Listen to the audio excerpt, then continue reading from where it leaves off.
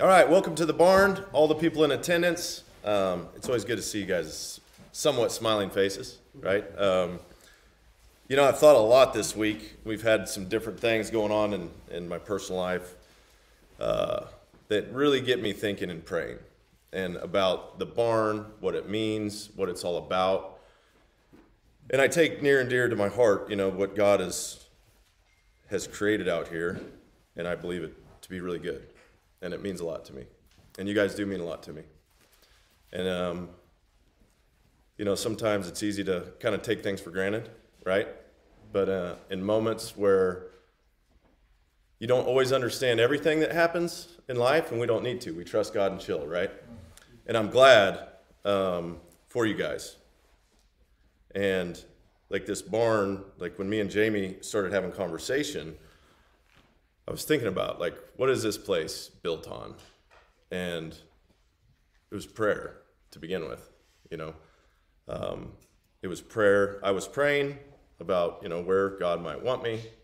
And it led us, me and Jamie together, which then led us into other things. And prayer, the Bible, and fellowship is kind of like what's always driven us, right? And then relationships and you guys and your authenticity. And I appreciate that a lot. And it helps me more than you guys even know. So I just wanted to start there. And let me just pray, open us up, and then we'll go. Father, thank you for tonight. God, we love you, and we thank you for what you've given us. You've given us brothers. You've given us relationship. But that doesn't mean things are always easy, God. And we are here to accept challenges. We are here to deal with issues in our personal lives, in our spiritual lives, in our relationship with you, or relationship with others, God. I pray this can always be a place where we can come and deal with those things with each other. As iron sharpens iron, so one man sharpens another. I appreciate everybody that's ever prayed for this ministry. I appreciate the men here tonight who pray for me. The women's ministry who solidly prays for us continually and always, and just wraps this place up with prayer, God. It's all by your power, your grace, and your glory that any of us are even here. So we appreciate you, we love you, and we thank you. And I pray tonight as we study in Corinthians that your word, we know it won't return void. We know that your word always has a purpose and a place in our lives. And I pray that the message tonight, that we can receive it with humility, and that it doesn't come off as painful, but comes off as learning, growing, loving each other. In Jesus' name, amen. All right, so let's get into this. Tonight we're in 1 Corinthians chapter 7. Now with this, there's things, anytime you go through the Bible, like a whole book, you cannot avoid some of the harder topics, right? Like if we were just going to topographical preach, we could always do sunny day, happy days, kind of keep it soft, keep it easy, keep it light. But one of the reasons that we're out here tonight is not to avoid challenge, right? And some of the passages tonight, depending on your situation in life, can be challenging. I mean, I've read the Bible now for a lot of years, and there are things in here that to this day challenge me directly, daily, right? There's things that I look at and I go, oh, like, love your enemy. You're like, oh, okay, I gotta forgive. I have to, like, there's things that depending on the season and what you've been through, and everybody in here's got a story about their life, which is awesome because all that breeds into experience. And then how do we shape that and mold that through the Holy Spirit to work together with Scripture to now become new creatures and continue to develop and let God develop and mold us and shape us for his glory and honor. So do never run from a challenge, okay? As men, we are called to face challenge. We are called to step up to challenge. And we will be challenged. We'll be challenged in a lot of ways. Sometimes it's at work. Sometimes it's in marriage. Sometimes it's by another person. Sometimes it's going to be physically, mentally, emotionally challenging. And as men, we are called as godly men to not just run from challenge. Have an answer for the faith that you have. Be ready to anybody that comes to you. Be ready to have an answer for the faith that you believe, right? So tonight, as we go through this, I pray that we can all just have humble hearts and receive the word of God, right? So let's just get into it. Now, regarding the question you asked in your letter, yes, it is good to abstain from sexual relations, but because there is so much sexual immorality, each man should have his own wife, and each woman should have her own husband. The husband should fulfill his wife's sexual needs, and the wife should fulfill her husband's needs. The wife gives authority over her husband's body to her husband, and the husband gives authority over his body to his wife. Now, this doesn't sound bad at all, right? It's like, okay, you get married. So the key here is marriage. Paul's like, okay, it would be better if you don't even need to have sex. But if you burn for lust, some other translations would say if you have lustful desires, like, I don't just expect you to walk through life and not get married, right? Because as men, we're all programmed a little different. And he will say in here, like, some of us have the gift of, like, we don't have, like, high libido, high sexual desire. Now, I don't know about most men in this room, but there is a point if you're burning with lust. He's like, get married, get a wife. And then inside of that, he says, hey, the wives are to submit their bodies to their husband and fulfill those sexual desires. Now, this comes with a caveat. So what do we think about sex? And what are our sexual desires? And how has our brain been programmed to have sex? Right? So most of us, myself included, I grew up understanding sex not as a holy union to consummate a marriage to become one flesh. I understood sex as a pleasurable action to get what I want, when I wanted it, and how I wanted it. And then you watch porn for about 10 years, 15 years straight, and your brain really gets twisted into what sex is all about, right? It's just like two animals. And you completely take what God intended sex to be out of the equation, right? So in this passage, it's not saying, hey, because you can't control yourself at all, your wife needs to submit to your every whim and need in the bedroom, and you have these fantasies that are twisted, right? That's not what it means. It doesn't mean that she needs to submit to every fantasy that you have in the bedroom. That's not cool. That is not loving your wife like Christ loved the church and gave himself up for her, okay? It also doesn't mean that if your wife is like, you're not connecting with her, you're not nurturing her, you're not taking care of her, you're not being a husband to that wife, that you can just get what you want when you want. So let's keep going, and this will make more sense. But this is a good passage to start with because we are called to get into a union, a marriage union, consummate that with sex, and then enjoy sex continually. It's a good thing, right? This is 1 Corinthians 7, chapter 3, or verse 3. Chapter 7, verse 3. Go to verse 5. Do not deprive each other of sexual relations unless you both agree to refrain from sexual intimacy for a limited time so you can give yourselves more completely to prayer. Okay, so now we see a correlation between abstinence and prayer. And we talked about prayer. Prayer is the most underutilized vessel of the power of God that we have in the church, I think. Like, prayer is not a natural thing. The flesh never wants to pray unless you're like in times of hardship and you're like, oh, God, help me. You know, help me. I need me. But prayer through the Spirit, with the Holy Spirit, can become a very natural part of your life.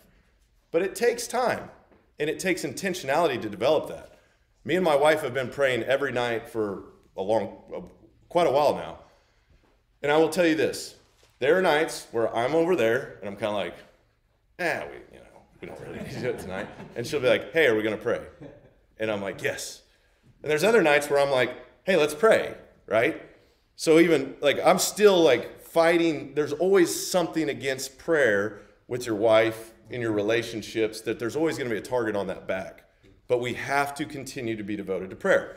But through abstinence, it seems as though there's a connection there. And what this connection is, don't forget who we're called to first. It's our Father through the Lord Jesus, right? So our first relationship, so many people get our relationships on earth so twisted because we expect things out of them that they can't fulfill. Because we have hard hearts and we want people to fulfill our needs. There's only one that's going to fulfill your needs, His name's Jesus. I've looked everywhere for fulfillment, pre-Jesus. I looked everywhere. The bottle, sex, you name it, right? Fast life, money, fame, whatever it is, something to try to fill me up. But only through Jesus did I actually find true fulfillment and peace. And he sees me, he knows me, and I can have a relationship with him, right? So first, we have to, before you want great bedroom attire with your spouse, you need to be connected to the Father. You want that, if you want the bedroom to be a place that is special, it takes connection to the Father. Amen. That's it. And if you're not connected to him and you're asking your wife for it, now we're getting it out of order because now you're using her to fulfill your needs. You're needy. And as men, we don't like to admit it, but we can be needy, right? We need what we think we need, a lot of things. So the first relationship is always with God, always. So let's keep going. Afterwards, you should come together again so that Satan won't be able to tempt you because your lack of self-control. Has anybody in here ever had issues with the lack of self-control? Right? We're humans. We're in the flesh. The self-control is a fruit of the Spirit of God. And I was just having a conversation with a guy in my office today about fruits of the Spirit and how in our normal state, we have no shot. Without Jesus, the Holy Spirit, we have no shot to be self-controlled. Some of us have a higher tolerance, and this is where we get things so twisted. And this is where I got it twisted for a long time. I have certain thresholds. Andy has higher thresholds for certain things than others. I'm not fast to anger. I've never been real fast, quick to anger. So I can use that and Andy's power and be like, well, I have the fruit of the Spirit in that. But here's what God will do. He will put you in situations where your threshold gets surpassed, right? So I might be slow to anger naturally, but there's been plenty of times in my life where I've succumbed to anger. It doesn't happen as often as it does for maybe other guys. And even in that case, that's something that I would naturally be better at probably, but there's still a threshold. And once that threshold's hit, if I think I got that thing covered, when that threshold gets hit, that's how you get holes in a closet door, right? Because I think that Andy's got enough power to fulfill that part. I don't need God there as much as I need him here. We need God in every facet. So even if you're not quick to anger, or even if you're not as lustful, we still need to call our God and utilize his power. Because the power of the Spirit is far more than us. The disciples are sitting in the Garden of Gethsemane. Jesus is about to go get crucified. He's sweating blood. Jesus comes back. He tells his disciples, devote yourself to prayer. Pray tonight. Don't sleep. Just stay up and pray. He's asking his disciples to pray because he knows what's about to go down. He goes back and what are they doing? They're sleeping. And Jesus famously says, the flesh is weak, but the Spirit is able, right? So our flesh, in anything that we think we have power, we're fooling ourselves. The Spirit of God has all power, okay? So don't be tempted into thinking, oh, I got this little area covered over here. I don't really need God in this area, but I do need him over here. No, we need God across the board, right? So that Satan, that you won't be tempted because of your lack of self-control. And this just goes back to, if you're filled with lust, get married. That's a simple thing, right? And also, with a marriage, does that mean you need to find a perfect wife? It's a good question, right? No. Because there's no such thing as a perfect woman. There's no such thing as a perfect man. It's two imperfect people coming together.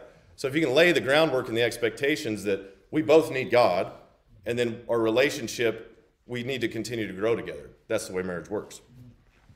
I say, go to verse 6. I say this as a confession, not a command, but I wish everyone were single just as I am, yet each person has a special gift from God of one kind or another. Verse 8. So I say to those who aren't married and to widows, it is better that you stay unmarried just as I am. But if they can't control themselves, they should go ahead and marry. It is better to marry than to burn with lust.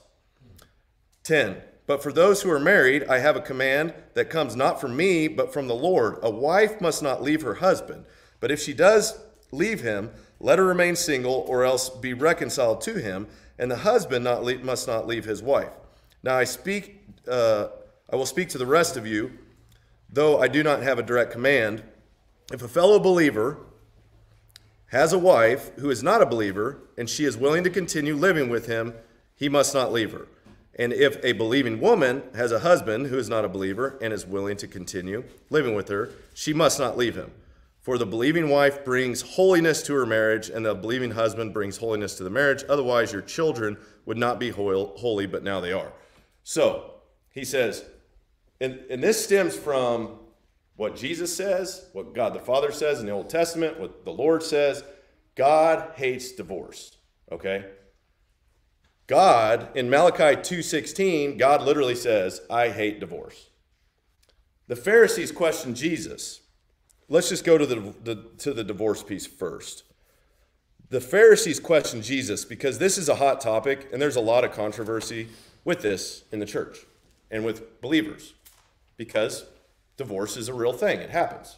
Like, it's not something you can just put your head in the sand and say nobody's ever going to get divorced. It happens. And there's grounds for divorce. There's reasons for the divorce. So let's go to Matthew. This will clear a few things up. Go to Matthew 19. Let's go see what Jesus says.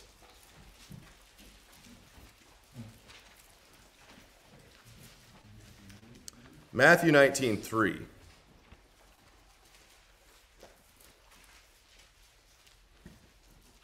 All right, Matthew 19:3, this is Jesus. Some Pharisees came and tried to trap him as Jesus, with this question: should a man be allowed to divorce his wife for any reason? And then Jesus says, haven't you read the scriptures? Jesus replied, they record that from the beginning God made them male and female. And he said, this explains why man leaves his father and mother and is joined to his wife, and the two are united into one. Since they are no longer two, but one, let no one split apart what God has joined together. Then, and this is the Pharisees saying in verse 7, then why did Moses say in the law that a man could give his wife a written notice of divorce and send her away, they asked. Jesus replies, Moses permitted divorce only as a concession in your hard hearts, but it was not what God had originally intended. And I tell you this, whoever divorces his wife and marries someone else commits adultery, unless his wife has been unfaithful. Jesus' disciples then said to him, if this is the case, is it better not to marry? 11. Not everyone can accept this statement, Jesus said, only those whom God helps. Some are born as eunuchs, some have been made eunuchs by others, and some choose not to marry for the sake of the kingdom of heaven. Let anyone accept this who can. So Jesus is saying the reason God gave Moses divorce was because of humans' hard hearts. So if we look at divorce as a whole, you can say at some point in there's hardness of heart, right? Because marriage is an ultimate self-denial exercise. It's the ultimate, not me, them, putting others ahead of yourself, right? And this is difficult. And I would say it's impossible without Jesus. To do it in a way that God intended, it's impossible. To lay your life down for your wife and love her as Christ loved the church is like a calling that is pretty intense, really. But Jesus said there is grounds for divorce. So now we see concessions. And why would God give a concession? If he hates divorce, why would he give concession? Because we live in a broken, sinful, fallen world. God understands this. And he understands that there's going to be people that come into a union and do not fulfill their obligation. In Jeremiah 3, God sends a divorce certificate to Israel because of her adultery. Because God says, Israel, you are the bride. I am the groom. And this is the same illustration that Paul will use later to explain Jesus and the church. He's the groom, we're the bride. It's this idea of union, coming into a one flesh relationship. Now with that comes obligations from both parties. True or false? True. With the hardness of heart issue though, and here's why we have adultery, and then also it will go into, we just read, if an unbeliever wants to leave a believer, they're free to let him go. Okay? So if there's an unbeliever, if there's a believer and an unbeliever, and the unbeliever's like, I want out, I want to go, they're free to divorce. They can let him go. The problem with it is sometimes when you start going into, well, maybe the believer just really wants to get divorced, and instead of being faithful and trying to work things out, they're like, yeah, no, they're an unbeliever and they want a divorce, so let's just get a divorce, right?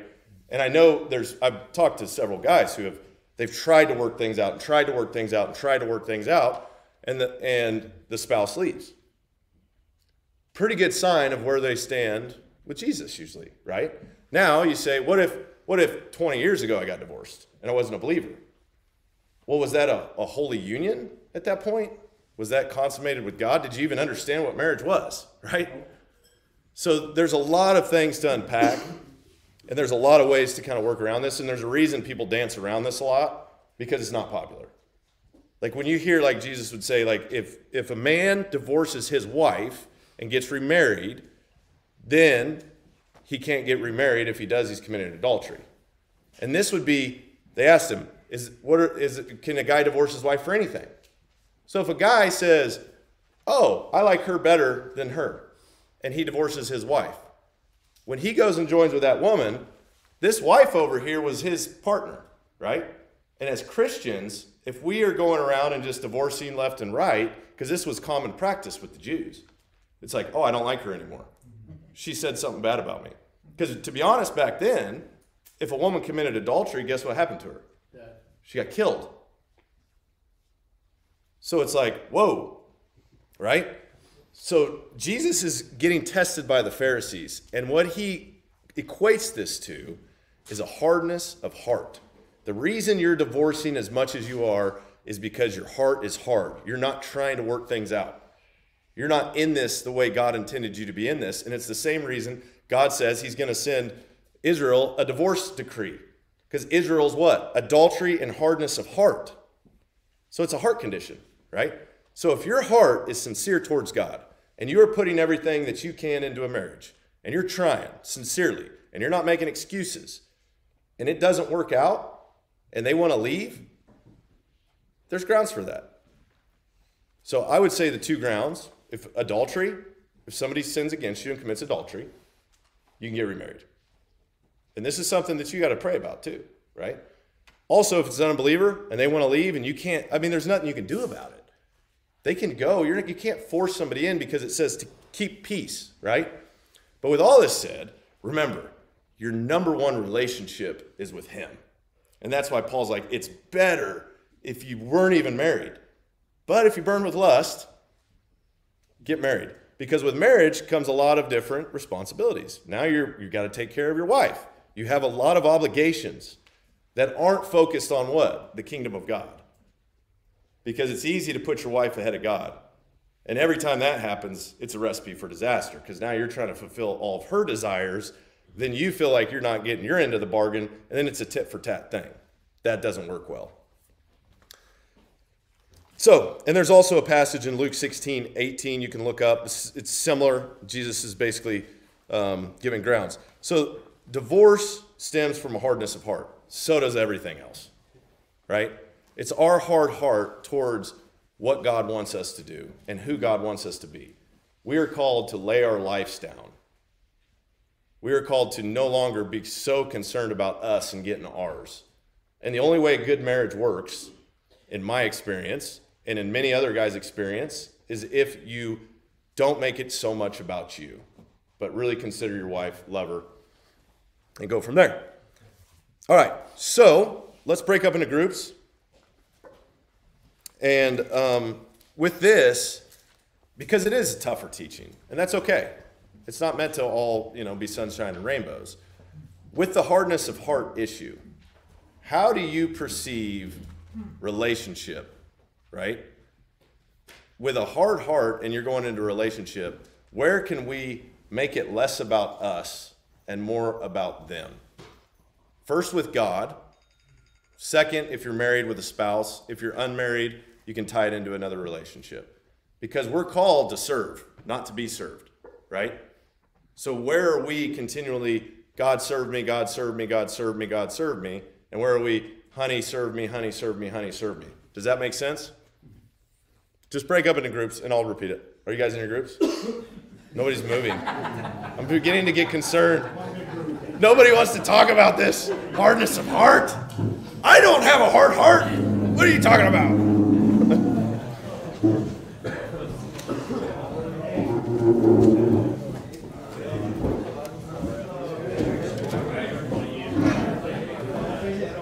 All right, so we're talking about hardness of heart. What's up, Shep?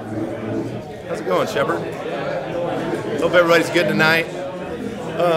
Some of the teachings in the Bible are not always the easiest thing of all time, but they're things we have to work in. What's up, Dr. Don? And this life is not perfect, and sometimes we want it to be, and we want to try to control situations and control other people, but we have to get in tune with God, right? Without the Holy Spirit, man, we got no shot. We got no shot, and we're going to make mistakes. Thank God that we aren't judged on our mistakes. If we have a repentant heart and we can take credit for our shortcomings, ask for forgiveness in these relationships, but it still doesn't mean that they're always going to work out, And there's grounds where we want to try to work it out, but there's times where no matter what you do, you cannot control the other person. We do not want to put ourselves in a position where we use biblical grounds for separation to just not even try to work it out, not exhaust resources, prayer, and do what we can with God to try to work these relationships out, because what God has separated or joined, let no man separate. It's serious. And I know a lot of people, there's a lot of people that have been through this, and it's difficult, First love has to be Him. Yep, that's right, Don. And that's where you can have peace in situations that are difficult, right? Because, man, there's going to be difficult situations that arise, and that's where we really just continue to lean on God, continue to pursue Him. We want to do what's right by God, but even with a sincere heart and everything headed that way, there's still going to be conflict. There's still going to be issues, right? And we can resolve those to the best of our ability. And that comes with forgiveness, with love, loving another person, forgiving them in our heart, asking Jesus to help forgive people, and also to ask forgiveness where we've sinned against people and where we've done them wrong and where we've, our pride's gotten the best of us and where we're hard-hearted. A lot of the times the ego, like my ego or my pride, is what makes me hard-hearted. What's up, Kevin? Be the servant, be the light. Yep. Absolutely. And pride is something that will harden our heart. We want to be right. We think that we know what we're doing. We think we got the answers. But a lot of times when we think we know it all, we really know nothing. And the more that you understand God, the more you see Him, the more that kind of rings true. Yeah, definitely edging out God. Anytime the ego gets involved, or, we try to control. We want to resolve the solution with our man-made tactics. Well, if we just do X, Y, and Z, let's try that. And what we'll do is this, that, and the other. And then we go down a long stream of we never really get anything done.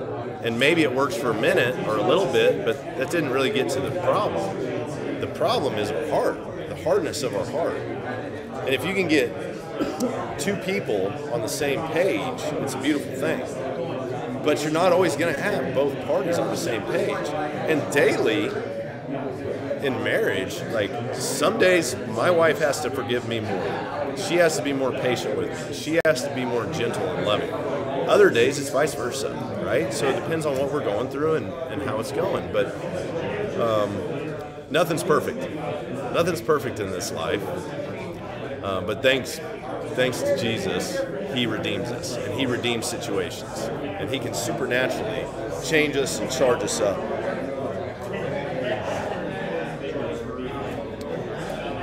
Looking within, total surrender, yep.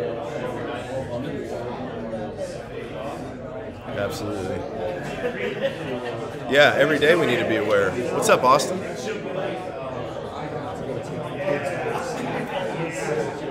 Move my next next relationship as I'm growing stronger in my faith. That's one thing that I need to be more conscious of. Yeah. Yeah, you know, you got to be who you are in Jesus. And to be authentic, the only way I found that I've ever really been authentic is understanding who I am in Christ, right? So I've walked this world with a lot of masks on, and I've talked about this before, being this guy over here, trying to get accepted over here, and doing that, and it becomes very difficult because your identity is spread across too many platforms, right? One identity, the reason we were created was to worship, love, and serve God. And once that identity gets solidified, then you can just be who God wants you to be, and you can give Him glory and honor.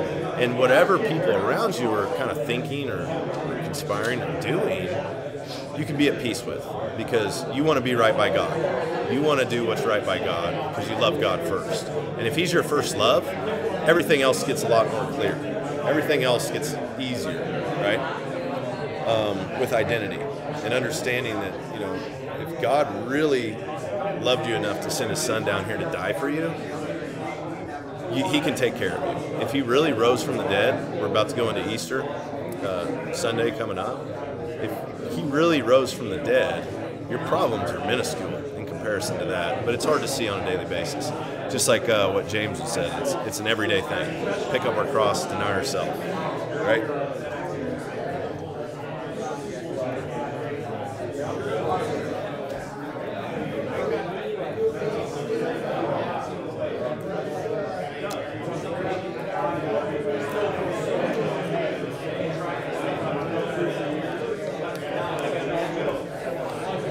So, you know, these conversations, the cool thing about the Bible is if you just continue to read it, a lot of the answers, the Bible answers the Bible, right? So if you have questions on things, keep reading. Sorry, I got a hair or something going on. Keep reading, keep going, keep engaging, and the Bible answers the Bible. Now, some of these topics, you can seek counsel. You know, ask your pastor. Ask somebody, but if people aren't giving you answers from the Bible, watch out. Like we want people who are going to be answering these challenging parts of life through God's Word, right? Not just on, you know, well, I think what's right is X, Y, and Z. That's not going to get you anywhere because everybody's got an opinion on something, right? And there's going to be situations that come up that are going to be more difficult, but we can always revert back to the Bible. The Word of God has stood the test of time. And to this day, in 2024, it speaks right into the heart of man, dividing the bones and marrow. The Word of God is like a double-edged sword, dividing into the bones and marrow of a man, because it speaks to the conscience that God's put into us. Because we're made in the image of God. So the Word of God never returns void. If we open it up, and by faith continue down the journey, it's like He will continue to teach us and grow us into these conversations. So as men and women, all of us, people of God, when challenging or hard things come, we don't have to be concerned. We don't have to be worried or fearful. We have a God who's already done all the hard, challenging things that we really need. So now we can look at a challenge and we can say, this is a time where I can grow. Because it's through trials that God grows us, right? And it's through the tough understanding. Sometimes the Bible's not going to tell you what you want to hear, but it's going to tell you what you need to hear for you to grow into who God wants you to be. And we can accept it and receive it with humility, or we can deny it and shuck it off and move on, right? And the cool thing is it covers a multitude of topics. There are some things in Scripture that are kind of left up for discernment. And if you're a type A personality, you're like, oh, just tell me what to do. I'd love to just tell me exactly what to do in this exact moment, right? But that would take out the need to be in tune with the Spirit of God and to be listening and prayer and praying about things and understanding. And that's something that, you know, probably in the last week, I need to get more in reliance on prayer and continue to grow in my prayer life with God because it's something that I can take for granted. You know, I take a lot of things for granted, and it's easy to do as we get busy. Yeah, the Bible absolutely helps the heart. It's speaking directly to you. Directly to you.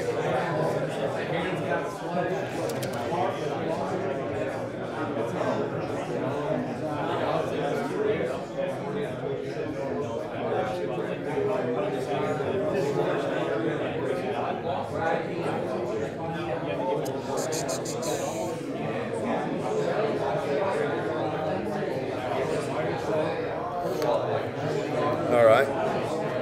So we're going to get into a little bit more here. We're going to go into 8.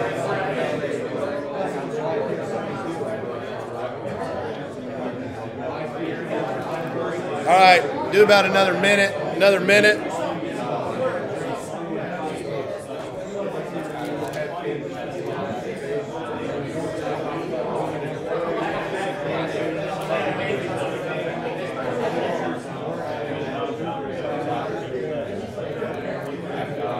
Another minute.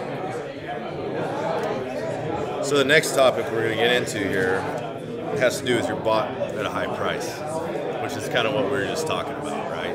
So when you think about what God's done and the price that was paid for us to be free men spiritually and to be back in a relationship with the Father, you were bought with a high price. It wasn't like, you weren't on layaway, right? You were bought at a very high price. Because the value of that relationship is significant. Kevin, I need to call you, by the way. Completely slipped my mind. My bad, dude.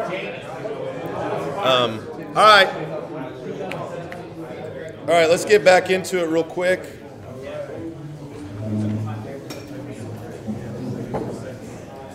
Derek taking out the light.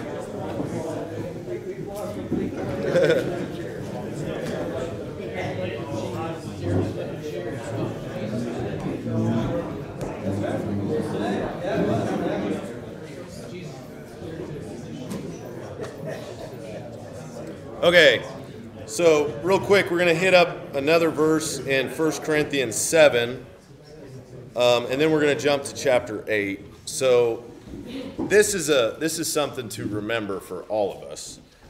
In 1 Corinthians 7, if you go to verse 20, 1 Corinthians 7, verse 20. Yes, each of you should remain as you were when God called you. Are you a slave? Don't let that worry you.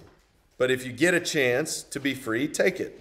And remember, if you were a slave when the Lord called you, you are now free in the Lord. And if you were free in the Lord called you, you are now a slave to Christ. God paid a high price for you, so do not be enslaved by this world. Each of you, dear brothers and sisters, should remain as you were when God first called you. So a lot of times, if somebody comes to Jesus and the current circumstance that they're in, maybe it's a marriage, maybe it's a job, maybe it's, a social status, maybe you've been downtrodden and you're kind of feeling like you're at the far bottom of the barrel of society. Or you feel like you're enslaved to the highfalutin society through business and work. And it's like, man, now I'm a follower of Jesus. It's hard. What are these guys going to think of me, right? I know when I first really came to Jesus, the biggest fear that I see most men have when they come to Jesus is, what's my life going to look like now with all of my surrounding people? Be it at work, be it in relationships, be it in my marriage. Like, it can be a very concerning thing. Like, everybody's going to think I'm crazy. They're not going to respect me. They're not going to appreciate me. They're going to think I've lost it. They're going to call me a Bible thumper. Like, I was never supposed to be a Christian. I was the guy who didn't like Christians. I was the guy who always thought, oh, those Christians are weak. They're soft. They need this God to get them through life. La-di-da-di-da-di. That was me to a degree, right? I would respect God to the outside. But there was always a part of me that's like, that Christianity's, like, that's good for you. I remember, like, when this was, I think when Tim Tebow was with the Gators.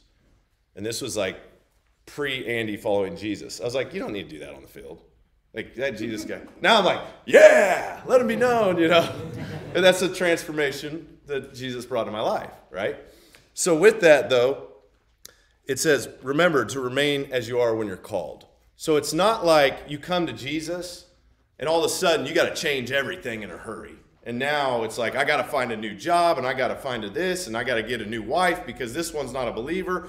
Slow down, right? Or I got to become a pastor and I got to go to seminary and I got to, right? Whoa, slow down, right? So it's like, boom, take a deep breath, enjoy your union with God first. Amen.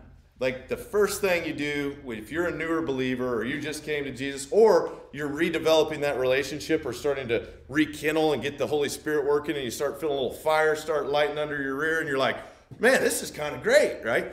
Enjoy that. Soak it up. Use that fuel because you're understanding the gospel to dig into Scripture, to pray, to do these things, to start working on treating others well. Maybe it's at work, maybe wherever it is. And let the Holy Spirit start transforming and working on you, and God will open up the doors if doors need to be opened. So don't fret so much about where you are or, man, you know, or if you came from like once you come to Jesus, you get rich and famous. Like, slow that down, right? That's not how this works. But what you want to feel is that inner freedom. And when you feel like that inner freedom, that no matter what circumstance you might be in, that you're a completely free man and you can just say, praise God. I'm a free man. No matter what circumstances I'm living in right now, no matter what chaos is ensuing around me, no matter what people think about me, I'm with you, Lord. And this is awesome. And that's where it's like, yeah. And then I can walk through my day and I got a smile on and I'm walking through there and I'm like, what's up? How's it going? You know, and they're like, oh, you know, it's really rough. I'm like, oh, man, sorry to hear that. Can I pray for you? And they're like, whoa, you know. Like, I like that culture. You know, we had a guy pray for a guy at work today. It was awesome, you know, stuff like that. But that idea of freedom, no matter your circumstance, because as well as some of us know, like, financial freedom isn't really freedom. It's like everybody wants this financial freedom. What that really means is you want security. You want financial security. You want to not have to worry. What if you could be free under the circumstance of worry? Because if you're not, eventually, even if you make enough money to not have to worry about money, there's other worries. There's plenty of other concerns. Money only solves money problems, right? But sometimes it's good to be under the heat a little bit, to get in that fire, to be like, man, I don't know how I'm going to pay my next mortgage payment. That's real worry, right? I got a family to provide for. I just lost my job. Crap. I don't feel like a man. I don't feel like I'm doing what I should. So let's fight and let's strive. And instead, let's be free. Let's be free of that worry and concern and show up with a great attitude and go get after it with the Lord, you know? And that's where you can be free, completely free of what people think. So I encourage you, it's not the easiest thing. I prayed for boldness for years. I was like, I need to be bold. I'm a little scared little bunny puppy about this stuff. And still to this day, it creeps in, right? It's like, well, I don't know. Should I bring up Jesus on this still or not? You know? It's like, I don't know. Like, God, you show me what you want me to do. And sometimes I listen and sometimes I don't. And when I listen, cool. When I don't, I'm like, well, God, I hope you give me another opportunity. And lo and behold, he does, right? Because he's faithful, even when I'm not. All right, let's go to chapter 8. So you're bought with a high price, no matter where you're at or what you're coming from. Jesus was the most significant price ever paid for anything in the history of all humanity and the universe and eternity. It's God sacrificing his son. I mean, if you think you're worthless, look at the cross. That right there tells you, you ain't worthless. You were bought with a very high price. He didn't get that on layaway, right? There's no 99-cent special. So, 8. Now, regarding your question about food that has been offered to idols. So this gets into some very real world, real applicable stuff for Christian men. So let me summarize the first part and then we'll read the second half. They would sacrifice meat to other gods, right? And this meat they were debating, should it be eaten or should it not? And Paul basically comes to this conclusion. There's no other gods. These are all just made up images. Like they're all made up. Like they might have a demonic spirit behind them, but the actual idol that they're sacrificing meat to has no power. So there's nothing to it. It's just food. Like food's for the belly. It goes in the belly, and then you know what happens after it goes in the belly, right? And Jesus makes the same analogy. But it's what comes into the spirit, into the heart of a man.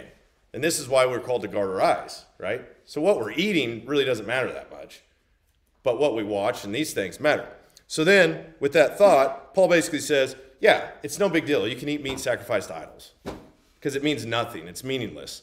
But if a brother thinks it's meaningful, now we got a different scenario here. So let's start in verse 7.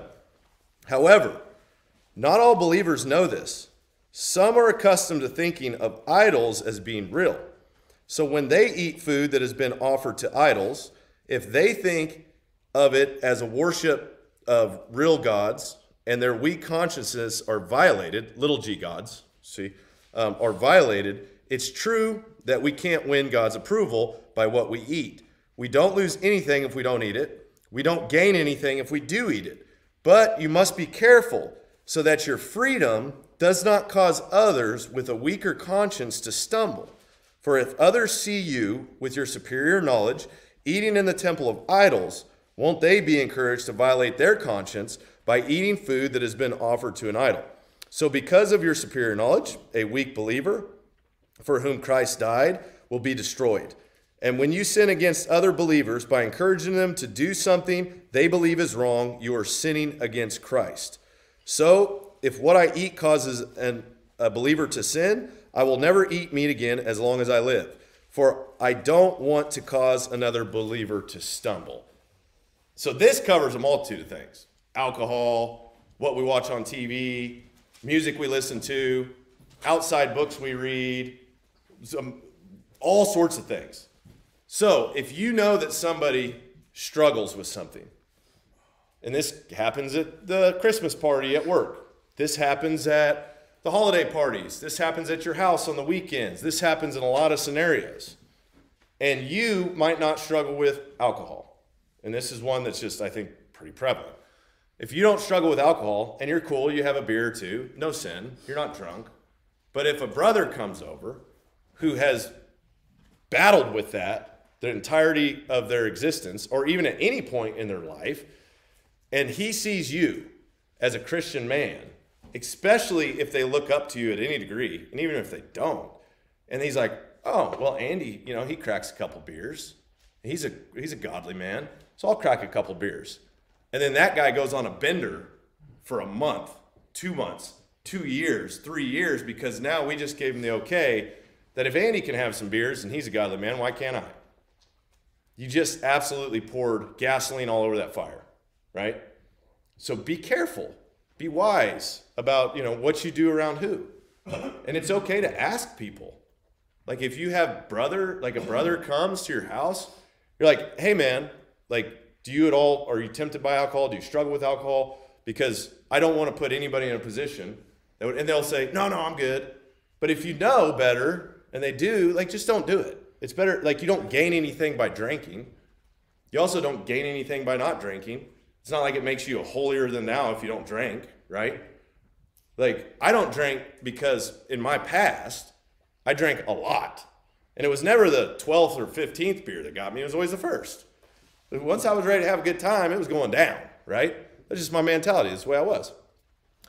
But now I by the grace of God, I have not been tempted by alcohol. And that's 100% God. Because I tried to, manage it and do all this. But if I know a brother, and I don't drink for that reason and my testimony. Because if people see me drinking, that gives them a green light, and I know the destruction that it causes. Because it caused a lot of destruction in my life. Same way with what we watch on TV. If we promote movies that have lustful scenes and a brother struggles with lust, not a good scenario. Or if we take lightly how we speak about our wives, and a brother is tempted to speak poorly of his wife, the next thing you know, you're in a golf cart and you just bashing wife time. That's not cool, right? Gossip. If a brother struggles with gossip and I start, well, you should hear what happened over here. Oh, and then it's on like Donkey Kong, right? And the next thing you know, you're talking about this dude behind their back for an hour. That guy's not there. Like, what are you trying to prove? This guy's defenseless, you know? You're just nailing him up against a wall and beating him up with a billy club, and he's out probably enjoying life a little bit, doing something, you know, maybe he's worshiping God, and you're over there just like, yeah, well, you should have seen what he did, blah, blah, blah, blah, blah. So there's lots of scenarios, and we're all guilty in this regard. I'm guilty in this regard. I've been guilty. Swearing, right? If we don't curse people with the same mouth that we praise God with, that doesn't make sense, right? So some guys, they've come from backgrounds where, man, where they worked, wherever, their culture, baseball, we cussed all the time. But now, if I'm up here swearing, and a guy's like, well, you know, Fanny swears, what's wrong with dropping a few F-bombs? The point of the matter is with our mouth, like out of the abundance of the heart, the mouth speaks, right? With our mouths, we praise God, we honor God, we give glory to God. So we don't want filth coming out of our mouth and honor and glory. Does that make sense? Like, and then we're called to a higher calling because we're bought with what? Blood. Yeah. The blood and a high price. So now that you're bought with a high price, whew, let's go. So get in groups. We'll do this little discussion about temptation and where can we tempt another brother and where do we have to watch out to not be tempted by another brother? Because whether we like it or not everybody's reading this passage tonight, okay? Like a lot of times these passages, like you can't cover the whole Bible every day. You take what you got today, it's a reminder, right? But where do we probably need to chill out and not tempt brothers with our behavior? And where are areas that we get tempted by brothers? Those are good to know. So that way we don't tempt each other. It's better just not do it. All right, go ahead and talk about it.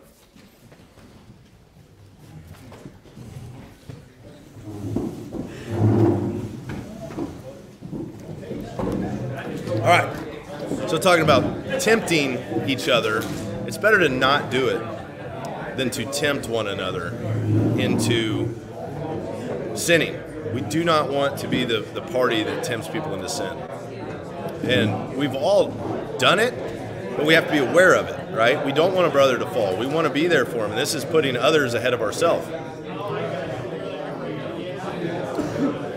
Yeah, pause before thinking. Slow to speak, slow to wrath, right? So probably where I've been tempted, it can be gossip. You know, it can seem like meaningless talk or like it's not gossip, but gossip you got to be careful with. It is something that is easy to start talking about somebody else when they're not around. But if you have an issue with the brother, go to him, right? Talk the talk, walk the walk.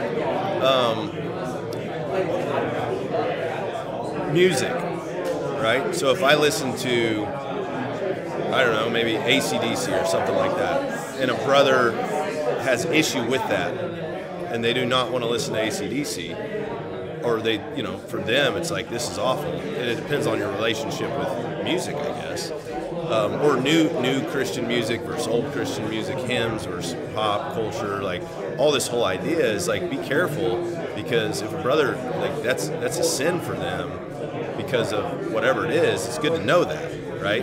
And we don't want to put anybody in a situation where it causes them to sin or fall back into worldly things, because we're bought with a high price, that we don't have to fall into the trap of the world, right? Lust. I mean, there's those examples. Do you guys got any other examples? I kind of given all, you know, some examples that I was thinking about. Words are very powerful, yeah. Be careful with the words you speak. Really careful at work, at home, in the community. Yeah, because you know our words. James says, man has learned to tame animals, wild animals, birds, all sorts of things, but nobody's learned to tame the tongue. And that comes with self-control, which is fruit of the Spirit. Self-control over the tongue. Jesus says, out of the abundance of the heart, the mouth speaks. So if we're taking in things of the Spirit and we're igniting the Spirit of God within us, our speech naturally will become better. It'll be more edifying.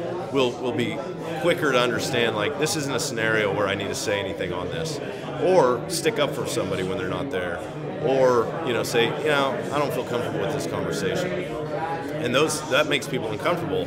If you say, I don't feel really comfortable with this conversation, the way it's headed. But those are things as godly people we can do, with the Spirit of God, because if we're not encouraging and edifying people and not, wanting what's best for them, what are we really doing as Christians? And training and teaching and encouraging and growing. So I hope these things were helpful tonight. Watch what you do when you're around. If you're a Christian and you claim Jesus, and keep pursuing righteousness, and keep pursuing Him. Pursue His kingdom and righteousness. Seek Him and His kingdom. And all things will be added to you. All right? Cool. So I hope everything's going well with anybody. Do we got any prayer requests? You can pray for me always and forever. Pray for my family, to guard my family from temptation from the evil one. Keep for safety for my family. I'd appreciate that. For me personally, just in my growth with the Lord, and to keep me on track, right? To not let me be distracted by the things of this world, the things that are meaningless. I appreciate it, Kevin. I really do. That means a lot. I've learned. I used to not think I needed prayer. I was prideful. I thought, I'll figure it out, no big deal. But thank you, James. I appreciate it. But I need prayer, and I can see the areas of my life where, unbeknownst to me, people have prayed for me, and it's made a ton of difference. The same way with the barn, like where people have prayed for the barn and for the work and the ministry, and where it's made a difference. Like, you don't need to do, prayer is the most powerful thing that you can do. I love you guys. I hope you have a wonderful night. If you guys need prayer requests, go ahead and shoot them out. We'll go for another minute if you got a prayer request.